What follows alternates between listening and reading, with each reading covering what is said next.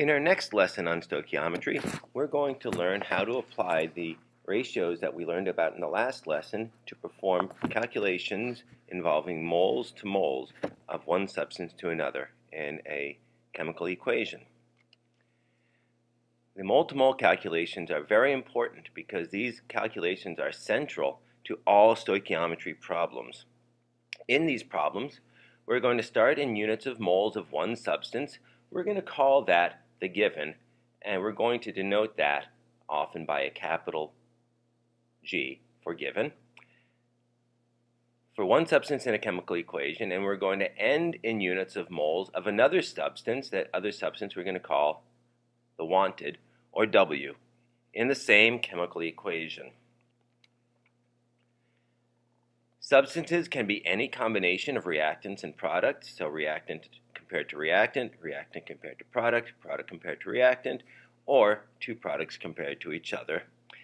And what we're going to do is we're going to use this ratio of the moles. So it's going to be a ratio of the moles of the wanted substance to the moles of the given substance from the balanced chemical equation.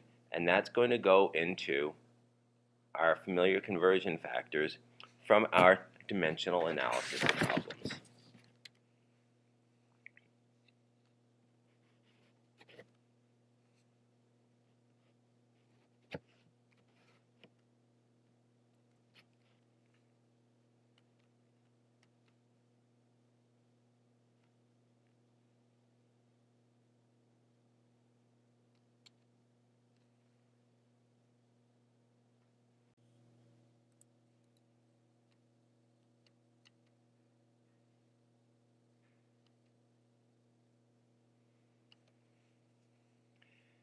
The process is going to be very straightforward. For these calculations, it's going to be a one-step calculation using dimensional analysis. First thing we need to do is identify the given quantity and the wanted quantity in the problem. It'll be a word problem, so it'll be very easy to see. Next, we're going to select the mole ratio with the ratio of coefficients of the wanted and the given from the balanced chemical equation. Finally, we're going to multiply the given quantity by that ratio to get the wanted quantity. Let's use the Haber reaction as the first example for looking at calculations of one mole to another. In the Haber reaction, a very important reaction commercially in which ammonia is made from nitrogen and hydrogen, something we've seen before, we're going to ask you to determine the number of moles of ammonia gas produced. That's going to be our wanted, by reacting 12 moles of hydrogen gas, and that's going to be our given in the reaction. So here we've identified the wanted and the given, and we're going to react it with sufficient N2. Don't worry about that. All that means is that it's going to be more than enough N2 to react, and we can ignore it. We'll come back and see what we do with the N2 if we don't have a sufficient amount later on in limiting an excess reactants. So let's take a look at what we have here. We've identified our given. The given is those 12 moles of hydrogen, as we identified up here. The wanted, we don't know how many moles of ammonia. That's going to be our question mark. So let's get going. To connect the wanted to the given, what we're going to do is look at the mole ratio.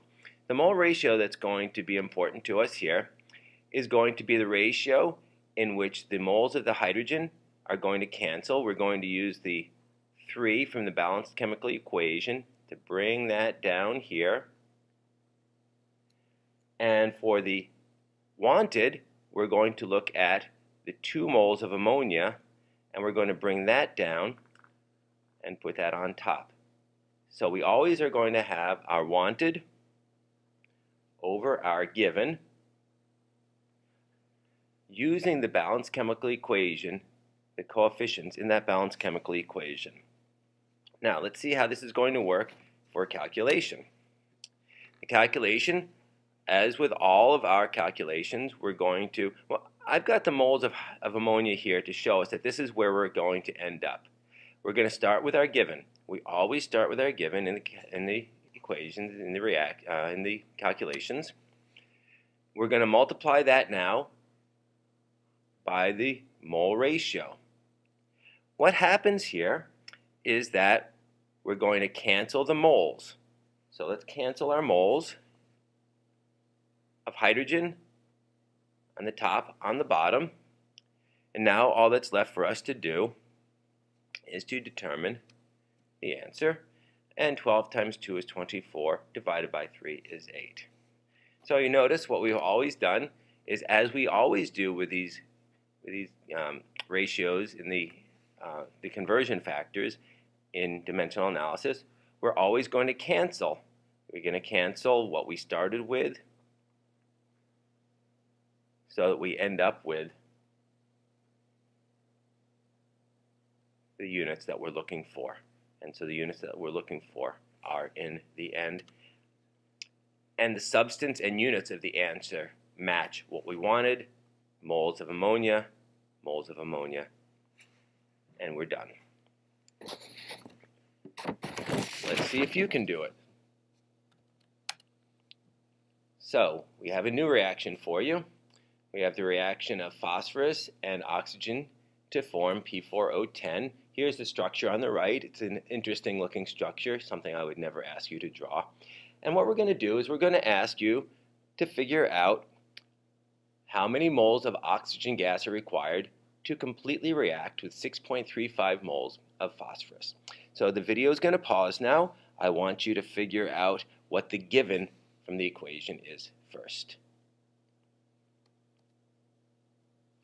Okay, so you've figured out what the given is. Let's see if we both agree. The given here is 6.35 moles of phosphorus, so let's identify that as the given. 6.35 moles of phosphorus is going to be the start. Let's pause the video again, and you determine what the wanted is. All right, you've determined the wanted. Let's see if we agree. Let's switch colors. And the wanted is the number of moles of oxygen. You notice we're now looking at both a product, reactant to a reactant rather than a reactant to a product. Let's write down the wanted is the number of moles of oxygen. Finally, let's pause again and have you determine what the mole ratio is before we put together the calculation. Okay, so we're back and you've determined what the mole ratio is. Let's take a look here to make sure we see it. Since we are going to, any mole ratio is going to start with our wanted to our given in the balanced chemical equation. Now, since we want to cancel out the moles of phosphorus here from the given, we're going to take the moles of phosphorus, and that's going to come down to our mole ratio. Bring that down, and we're going to put that in the denominator to cancel it out. Did you get that? All right. Next, our wanted is our moles of oxygen. So we have 5 moles of oxygen in the balanced chemical equation. Bring that down to our wanted, and we're going to put that in there, and we're going to get 5 moles of oxygen over 4 moles of phosphorus as our wanted to our given. Finally, let's put together the calculation. We'll pause the video for a moment and you can try it yourself. All right, so the calculation. We're going to start with 6.35 moles of phosphorus. We're going to do this railroad track method now. So we took our given and we started off the railroad tracks with our given.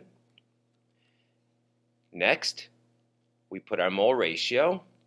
So here's the mole ratio. We take that 5 moles of oxygen over the 4 moles of phosphorus. The moles of phosphorus are going to cancel, leaving us with moles of oxygen. And all that's left for you to do is the math. And so your final answer is 7.94 moles of oxygen. You ready for one more? I thought you were. Let's go for one more problem. In this next problem, we're going to make you balance the equation.